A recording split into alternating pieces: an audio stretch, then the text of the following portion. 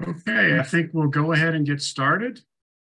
I would like to welcome everyone to the next installment in Sinobiological's Lock and Key webinar series. I am Rob Burgess, and I head up business development for Sinobiological, and it's my honor to be your host today. So with that, before I introduce our esteemed speaker, I just want to get to a few housekeeping issues.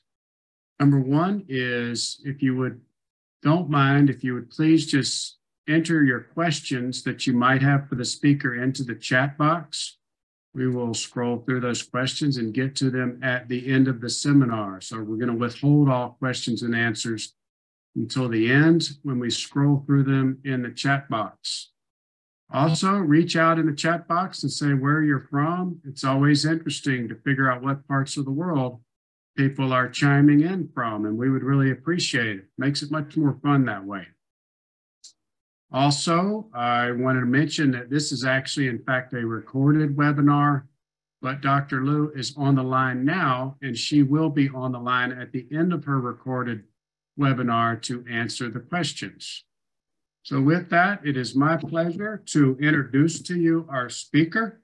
It is Dr. Yu Liu. And Dr. Liu obtained her doctorate from University of Sherbrooke in Quebec. Dr. Liu has more than 20 years experience in therapeutic antibody development, and she has led and participated in multiple therapeutic antibody studies on various diseases. In 2017, Dr. Liu founded AB Studio Incorporated, which I believe is the focus of the talk today. And she founded this, and she also developed many unique technologies at AB Studio Incorporated. AB Studio has now licensed out 5 bispecific antibodies and 1 trispecific antibody to biopharma companies. Among these include GB261, which is a computer-designed FC-enabled CD20 and CD3 T-cell engager. And this has now entered into a clinical phase 1 and 2 trial. And they have shown proof of concept in safety and efficacy for this. So Dr. Liu, it's a wonderful pleasure to have you. And the title of Dr. Liu's talk today is the development of multi-specific therapeutic antibodies via computer-aided design. And with that, we will go ahead and start the recorded webinar. Thank you.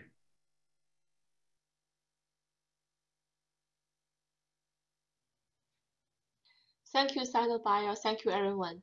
The title for my presentation today is Development of Multi-Specific Therapeutic Antibodies via Computer-Aided Design.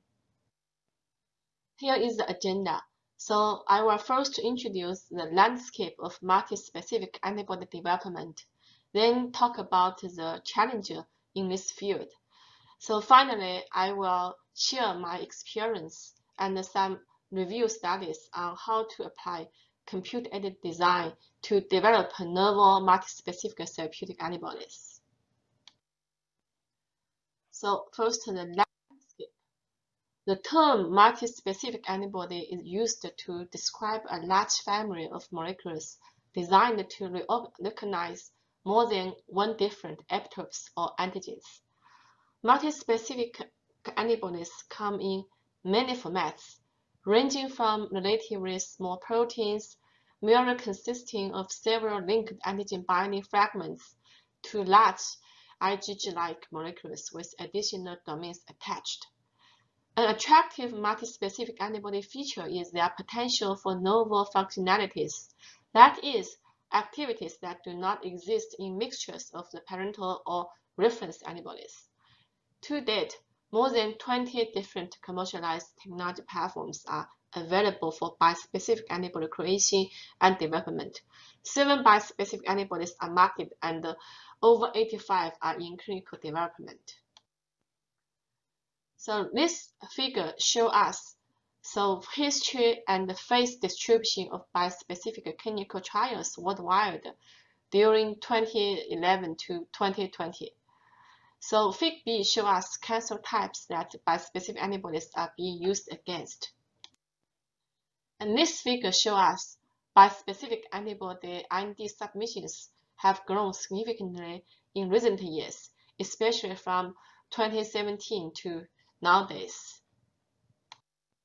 Currently, there are 7 bispecific antibodies approved for listing globally. Some are approved by FDA and some are approved by EMA.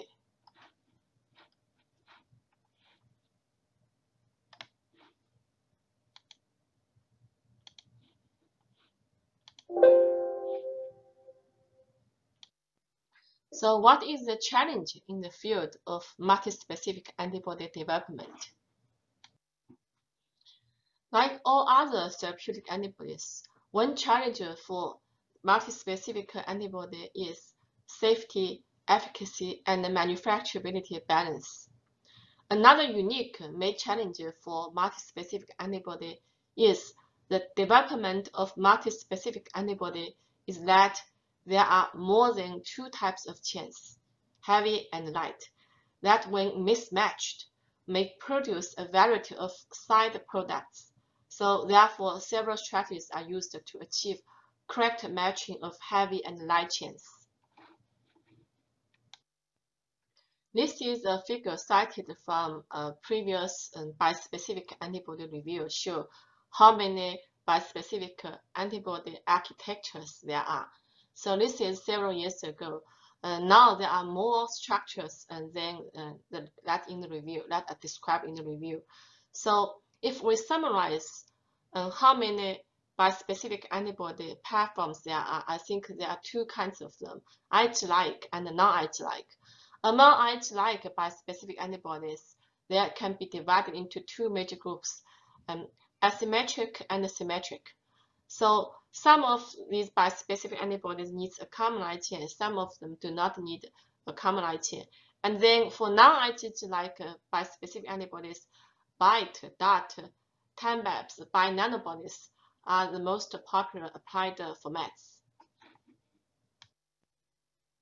Other than the mispairing issue, there are other manufacturing challenges for multispecific antibody development. For example, the more complex composition challenge, stable expression system and production yields challenge, correct assembly challenge, absence of undesired side products challenge, and the stability challenge. So let's use the 7 approved bispecific antibody as case studies to show how the challenges are successfully overcome. So example 1 is catumaxomab. So this is the world's first T-cell engager. So this antibody is a murine rat chimeric antibody with Fc effector function. So this antibody with one arm binds to CD3 and another arm binds to EpCAM. The original design from the biology angle is try to enable this antibody with all mechanisms to kill cancer. So these all mechanisms including T-cell activation and the T-cell based cancer killing, then ADCC, ADCP. However, so during the clinical trial study, so the researchers found that when the dosing is higher in human body, because Fc binds to FcR, and the human liver is enriched of copper cell, which has a lot of FcR. So bridging for CD3 binding on T cell and Fc binding on FcR positive copper cell leads to local CRS, so cytokine release storm, and cause liver damage. Because of that, so the dose of catumaxomab is less than 10 micrograms. And from then on, almost all other T-cell engagers, so when they are developed, the Fc function is either removed or silenced. So this is from biology angle. And then from the manufacturing angle, so the rat and the murine bispecific antibody has some unique features. So first, the murine light chain does not pair with the rat heavy chain very well. Similarly, the rat light chain does not pair with the murine heavy chain very well. As a result, so this antibody does not need a common light chain because the 2 light chain won't pair with another species heavy chain very well. Secondly, because rat antibody, rat IgG2b does not bind to protein A very well. So during the purification process by using protein A column, only the bispecific antibody and the murine IgG monoclonal antibody can be purified, and that2 can be separated by the sequential pH elution. So this is a very unique feature for rat and mouse chimeric antibody. The second antibody is Blincyto. So this is a non-IgG-like bispecific antibody. So an SCFV targeting CD3 and an SCFV targeting CD19 are fused together by GS linker. This antibody, the advantage is, so the purification is easier and it has great function. However, the half-life is very short, only 2.1 hours. So an infusion pump has to be applied for clinical application, which is not very convenient. Yeah. The third one is amiselimod. So this one, I want to introduce the detail of its development process, because this antibody was initially developed at Chugai and then acquired by Roche. So Chugai almost applied all antibody engineering techniques in order to develop this bispecific antibody.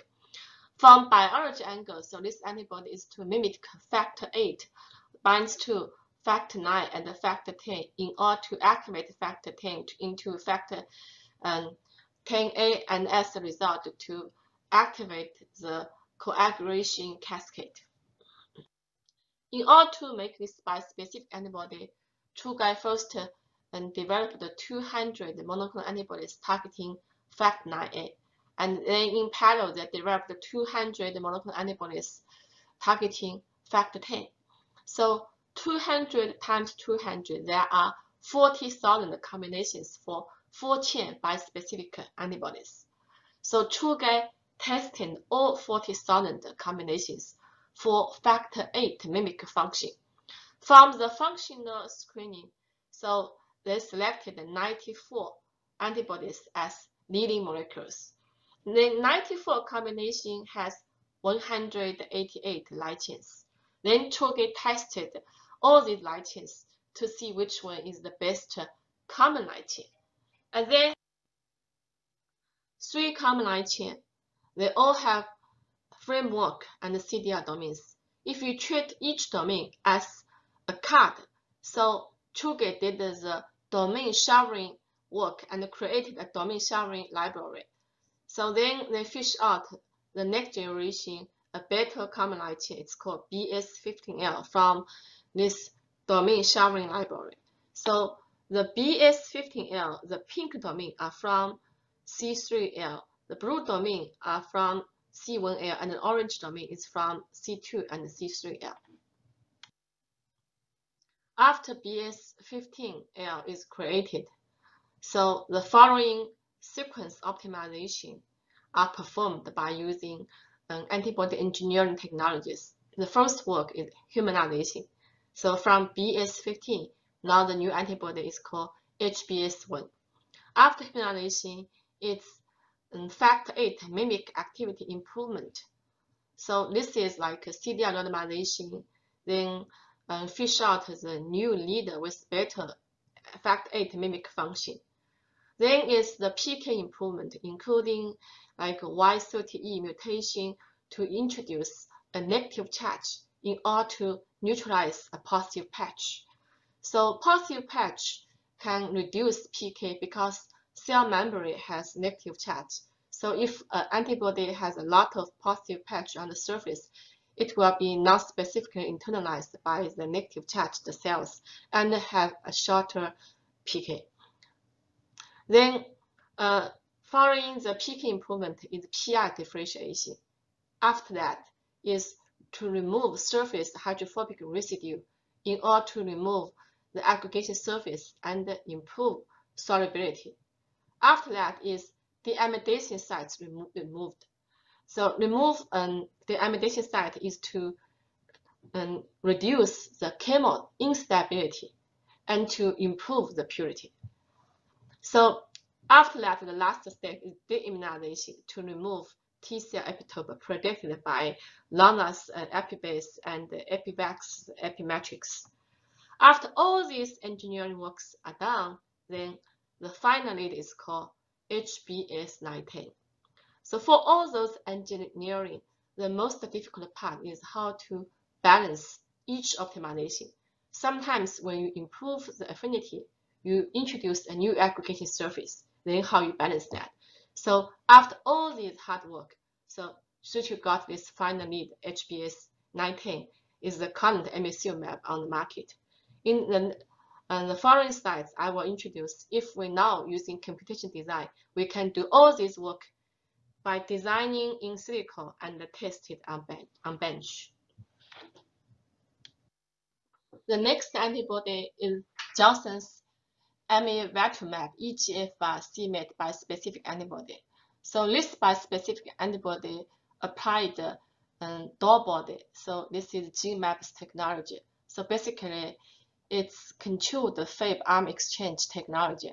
So one antibody has F405L mutation in the Fc domain. The other one has K409R mutation in the Fc domain. So the two antibody was respectively produced by two different cell lines. So after the production, so the two antibody can have arm exchange and MAE and induction, so to make the reducing antigen to induction. So this antibody can treat drug-resistant lung cancer, so and show very good clinical efficacy. So the fifth one is faricimab. This is an ANG2 VEGF bispecific antibody targeting wet AMD and DME. So this antibody is from Roche. It applied Roche's cross-map technology and knob into hole technology. So in the Fc domain, CH3, there is knob into hole design. And in the FV domain, the ANG2 binding arm. So VH is fused to Cl, while VL is fused to CH1. So there is a switch between Cl and CH1 to create the cross-map. So the next one is Roche's mosunetuzumab CD20-CD3 bispecific antibody. So this antibody actually, the CD20 arm and the CD3 arm are produced in two different equalized traits. So therefore, there is no glycosylation. As a result, no Fc effector function. So the knob and the hole mutations efficiently suppress heavy chain dimerization and the full-length antibody formation, but not heavy light formation. So the knob and the hole containing half antibodies were expressed in similar amounts, and then by using knob into hole, they can form a heterodimer afterwards. The last one is teclistamab. So this is also the door body technology. So it's controlled Fab arm exchange. Unlike EGFR and c-MET, this antibody has an Ig4 Fc domain, which means it has no effect function. So this is traditional design for T-cell engager. So BCMA-CD3 can target multiple myeloma as a T-cell activation reagent here. Okay, after we review how other people successfully make commercially available bispecific therapeutic antibodies, now comes to the major topic, how to apply computation design to develop the next generation novel multispecific therapeutic antibodies. So this is like a landscape review for AR and CAD-aided therapeutic antibody development. So I believe right now AI or CAD can do 4 levels of works. Level 1 is antibody optimization, including humanization, remove immunogenicity, remove post-translational motif, improve expression and activity maturation, improve biophysical and biochemical feature, and improve cross-species binding. All these can be done by sequence optimization in silico and be tested on bench. The second level is to enable an antibody with a non-antibody feature. For example, AB Studio created a catalytic antibody platform. We inserted or we mutated serine protease motif into IgG format. So therefore, the IgG format antibody contains serine protease activity. This is to enable an antibody with non-antibody features. So the third level is regional design or regional placement. I will give you guys case studies later on how we design a CD20 monoclonal antibody into a bispecific antibody. Then the level 4 is complex multi-specific antibody optimization and design. And I will also show some case studies later. So this is like how we perform computer-aided antibody design. So we will first build up a 3D antibody antigen model applying Google AlphaFold. Then, based on the complex structure, what we can do is we can analyze the antigen-antibody interface to do in silico mutation in order to improve antigen binding ability. We can also do a 3D surface analysis on the antibody structure for positive patch, negative patch, hydrophobic patch, and the post-translation motif, PI, and the immunogenicity epitopes. So we will remove some patches which will cause trouble later on in manufacture process. For example, if there are too many positive patch, we can introduce a negative patch to neutralize the positive patch.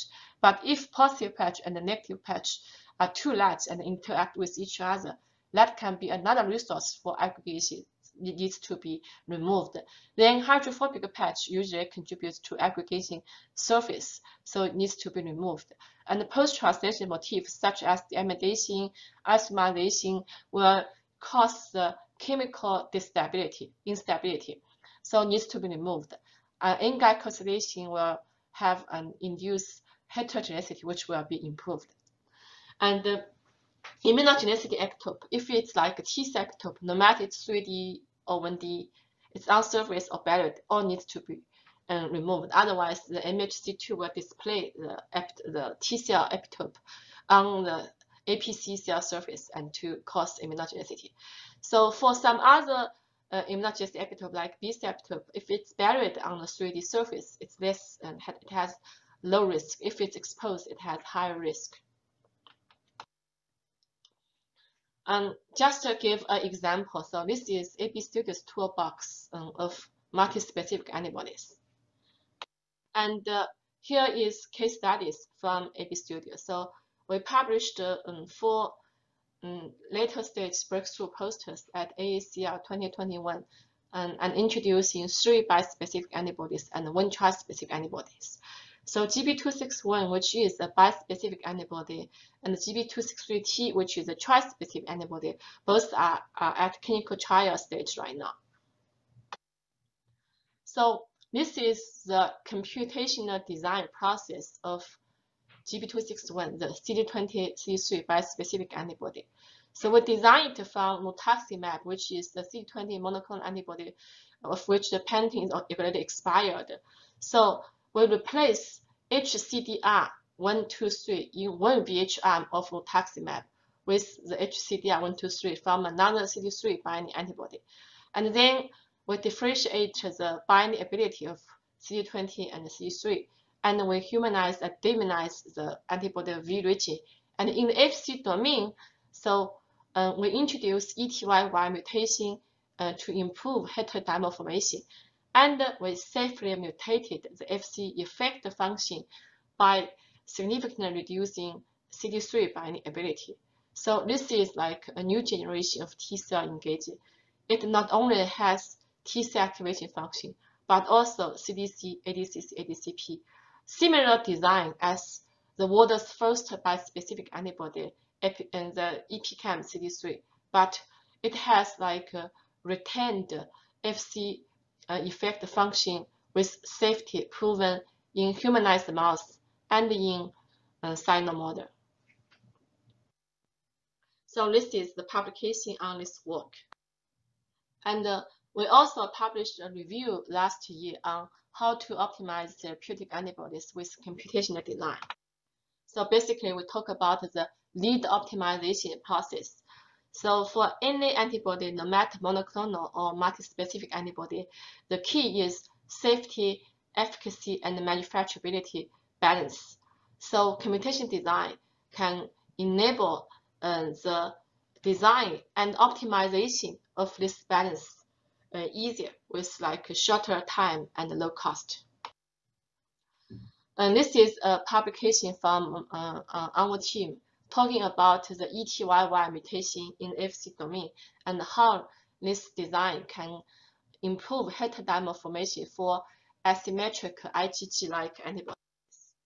So this is a case study for CD20C3. And in figure A, so V2 is a knob-into hole. So this is Roche's first generation knob-into hole. And when we apply this first generation knob-into hole mutation, as you can see from efficacy, V2 does not have very high percentage of heterodimer formation. Then V5B is better, but still not optimized. V4B is the best. So V4B, we can see very significant heterodimer formation improvement. So this is like a case study to show this ETYY mutation in FC domain can improve heterodimer formation. So we applied ETYY in 3 different multi-specific antibodies, 2 bispecific and 1 trispecific. And this is the parameters from the CMC work. So the CD20C3 and c-MET1, c-MET2 EGFR trispecific antibody, both of them are on clinical trial study right now. So other than IgG-like multi-specific antibody, so we also make non-IgG-like bispecific antibody. Here is another case study. So as we can see in the figure, the structure of this trispecific antibody is we fused 3 humanized VHH domain with human IgG1 Fc. So this is the Fc-enabled trispecific antibody targeting SARS-CoV-2. So this antibody binds to 3 different epitopes on the ACE2 binding domain of the S protein in SARS-CoV-2. As a result, it has a very good function to antagonize different the COVID-19 variants. So if there are mutations in domain 1, as well as domain 2, domain 3 are not significantly affected, the trispecific antibody will still maintain the on status because there are 3 binding domains, not only 1 binding domain. So this antibody is under IND enabling process right now. So this antibody is designed to have very good thermal stability. So as we can see here, at 45 degrees for 4 weeks, the KD has no change, and also TM value and all the other biochemical features are still very good.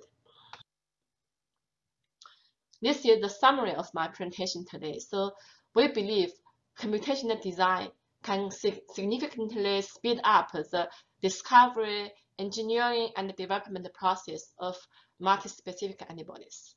And the application of multi-specific antibodies are not limited in therapeutic antibody field. It can also be applied for mRNA therapy, AAV therapy, and cell therapy. So thank you again. Thank you, everyone. And I'm ready to take your questions. Thank you. Thank you. Hello. That was wonderful talk. We appreciate you pre-recording it and sharing it with us. In the interest of time, I'm actually going to jump right into the questions, which are in the chat box here. Hold on one second. I want to scroll up to the first question we got. And Dr. Liu, this one is from Kenneth Renneker. And I think this is a general opinion question about software modeling and AI in general for antibody and maybe other therapeutics development. Do you think it's in its infancy, or do you think maybe it needs another couple of years, 3 to 5 years, to really come online and be mainstream for development of antibodies and other therapeutics? Can you share your thoughts on that? Okay, so I think if you are talking about the novel design, it will take some time. I don't think that the novel design is mature yet. So for example, we try to de novo designed an antibody. Suppose this antibody shall bind to antigen A, but when we test on bench, it binds to A, B, C. So B and C are non-relevant antigen, but it has like a priority bind to A and it has lower binding to B and C, but not a clear background. So, but if we are talking about whether we can use these tools to optimize therapeutic antibody, my answer is yes, because anyway, bench result is the readout of your design, right? So when we talk about in silico design, we never say we skip the bench test. So bench test always give you the answer. But I think from all the case studies we have, so it's a very powerful tool for antibody optimization, but not the novel design so far. Great, thank you. Appreciate that answer. And Kenneth has a second quick question. Which company is leading an AI-based antibody development? Maybe it's AbStudio, or if not, I want to say that in my mind, the best one is David Baker, right? So his company and his team, so they are very great and they are the leader in this field. So AbStudio is one of the few companies with the tools, and we already show at the clinical stage our designed antibody shows some clinical safety, efficacy, and balance at the current dose, I can only say something like that. So I think most of AI or CAD company, so they are still at the preclinical or IND enabling stage. But I believe there will be more and more clinical success in the next several years. Yeah. Great, thank you.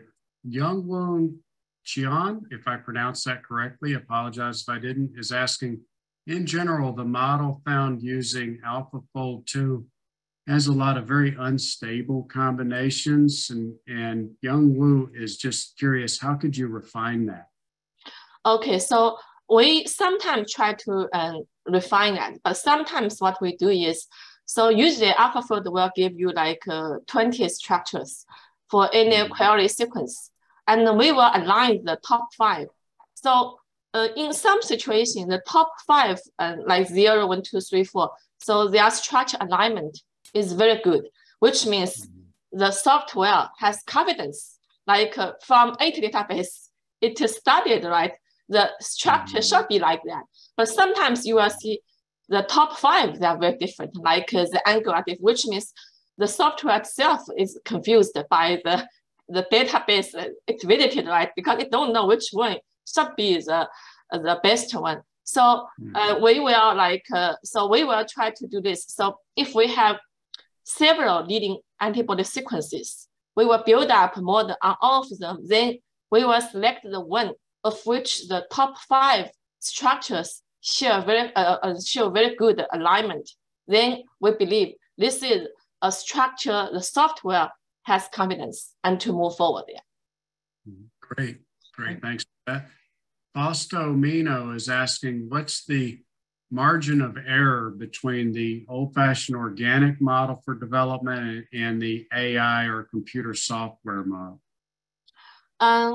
I think, so what we do is, after we build up the 3D model, right, we use Schrödinger biluminate and some other in-house filters. So Schrödinger is basically study the biophysics, the amino acid, because if the energy, so they study the energy then to determine whether the interaction of the two residues are strong or are weaker. And then Schrödinger can also mark the positive patch, negative patch, hydrophobic patch, but we will filter them based on our in-house database. So then we will rank them, which we need to pay attention, which we think doesn't make sense or something like that, and then to move forward. So I think for regular antibody humanization and optimization, the success rate are very high. And for affinity maturation, our successful rate right now is 80%, so which means 20% we will fail.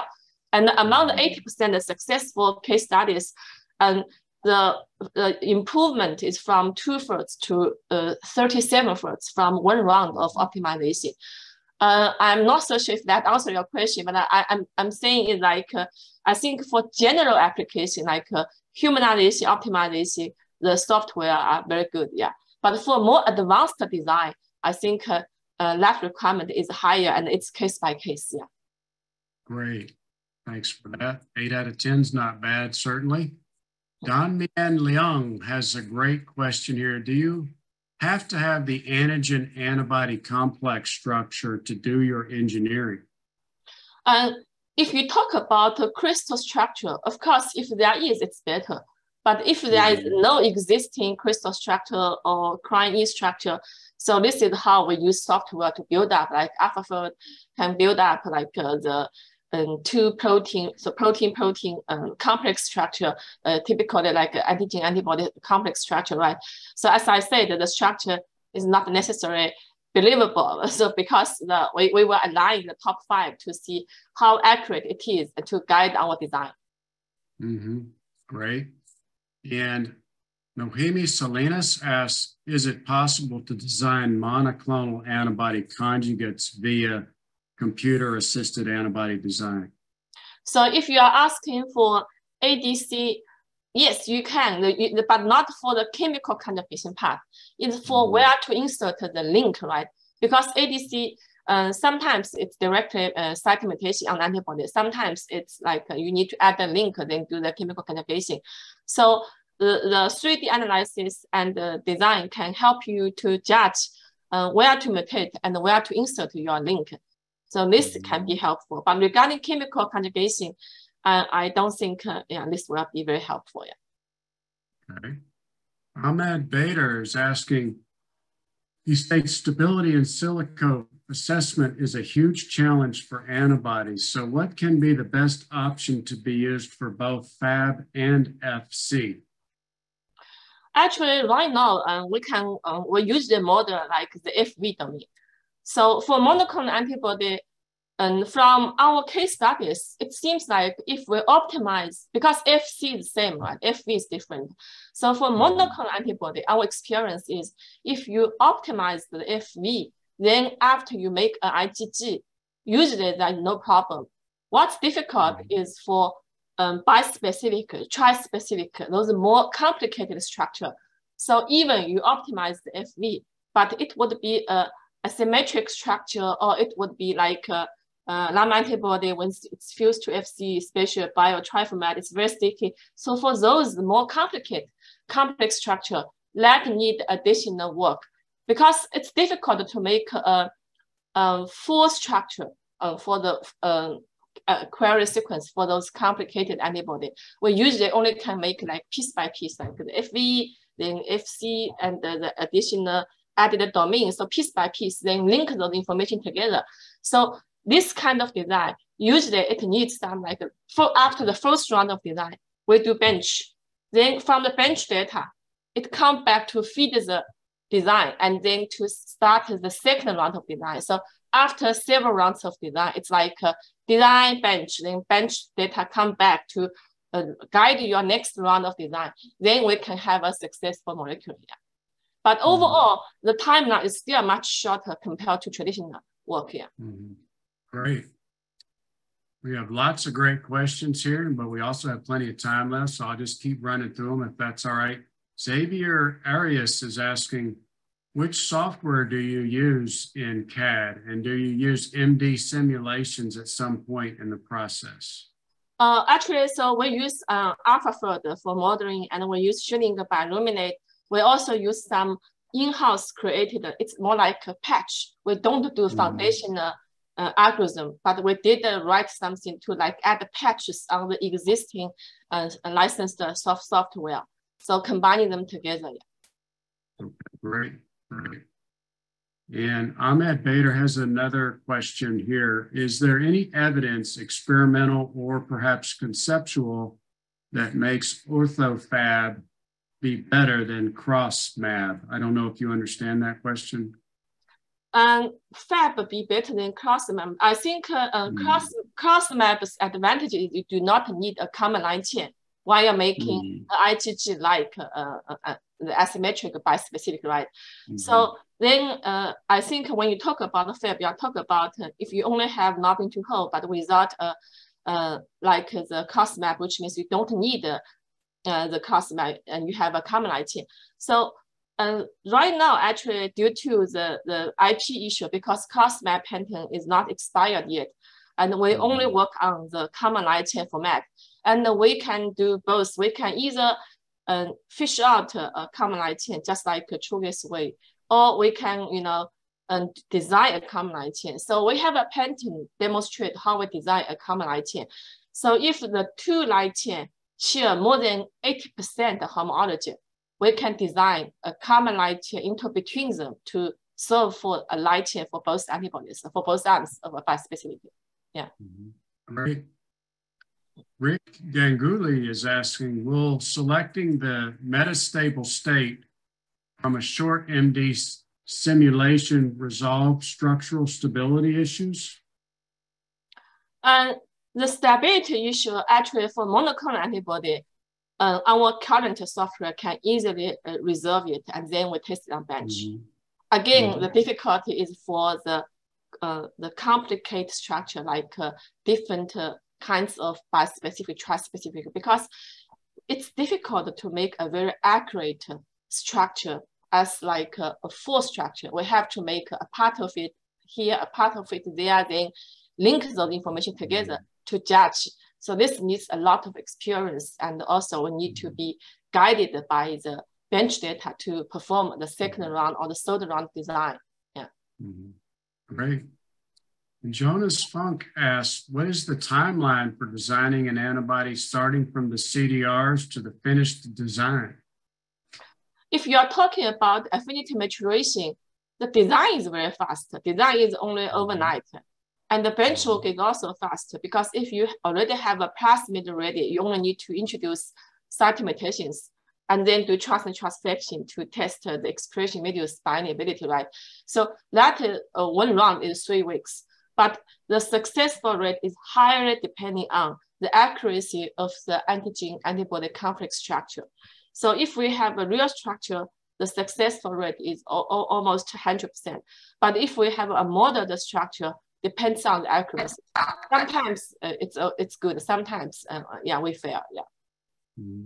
Right. And Damian Leon, I think I pronounced that correctly, has another good question. What would be the typical triage process, which means how many variants are expressed in each round of optimization, and how many rounds do you really need for success? It's, again, depends on the difficulty of the project. For example, humanization, we usually do like, we design less than 5 humanized heavy chain and less than 5 humanized light chain. So most situation is 4-4 or 3-4, right? So therefore, so the combination only be more than 25. And that's the answer. And then for affinity maturation, the first round, we only design single mutation, like we design which mutation is the predicted improvement for binding, right? Then we combine those like the site mutation, which shouldn't affect each other on 3D structure to create the final leader. So, but for more difficult design, like if a tri-specific antibody has aggregation issue, that is very tricky, because sometimes you build up a model for a fragment of it. It's fine. You didn't see any aggregation surface. But when you put them together, there is aggregation. So for those, we need to like, sometimes we need to replace linkers, like, because linker size matters. When the linker is very long, it will have some aggregation issue, because the additional domain will burn down, and has some non-specific interaction with the following up IgG structure also. So this is difficult. So it's case by case, yeah. Great. There's one question I just scrolled up that I missed. It's actually from Ansh Tandon. And the question is, maybe you understand this, I'm a little confused by it, but on what basis is the optimization done since antibodies are being developed via CAD? Do you understand that? Maybe you could respond. On what basis is the optimization being done? I think it depends on what's the definition for optimization, right? So there are 2 situations for us. Situation 1 is some of our partner or clients come to us to say, okay, my antibody has a low expression level. Can you fix that? So this would be a complex parted. The reason is you don't know what's the reason to cause the low expression. It's like the aggregation issue, it's the stability issue. So then we need to study everything. But sometimes people come to you a very simple question. Okay, so this antibody, when we check the aggregation with DRS, the result is bad. Can you fix that? So then it's very straightforward. Aggregation we need to reduce, right? So I think most situations for monoclonal antibody, all these questions are very easy to resolve. Again, what's difficult is for complex antibody. Right. And I think I've addressed all the questions in the chat box. We've got a few more minutes, so I'm going to ask y'all to come up with some other good questions in the last few minutes. And while you're thinking of those questions, I just want to take a little side trip here and just acknowledge all the countries that called in today. We had a huge turnout. I think it was probably the biggest turnout I've seen in one of our Lock and Key series.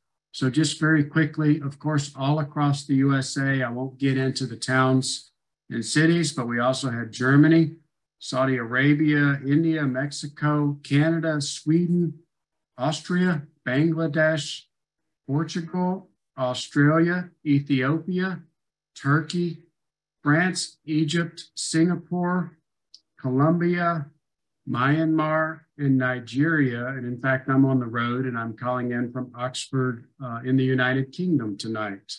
So it's really been a world-class group tonight, a huge turnout. And I'll get back to the questions. I'm still not seeing any more. So on that note, I think we could probably close a few minutes early, if that's all right. Somebody's asking for us to share the lecture notes. We're going to share the entire video on YouTube, I think, tomorrow. So you can take your notes from that if you like. But first, I want to thank all the attendees for joining. Like I said, a huge attendance.